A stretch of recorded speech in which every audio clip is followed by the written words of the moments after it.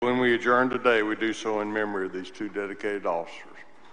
The Texas House held a moment of silence Tuesday morning to honor the deputies who lost their lives during the shooting. It was led by San Angelo Republican Representative Drew Darby, who represents Concho County in the chamber. These were two licensed officers in that community, and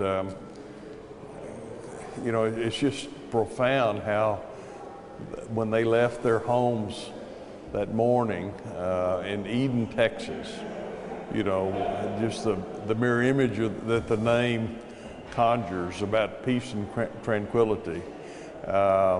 When they left, they would not return to their families. Darby says he's been in touch with law enforcement officials involved in the investigation. He also told me he wanted to express his condolences to the families who lost loved ones. At the Texas Capitol, I'm Wes Rapaport. Back to you.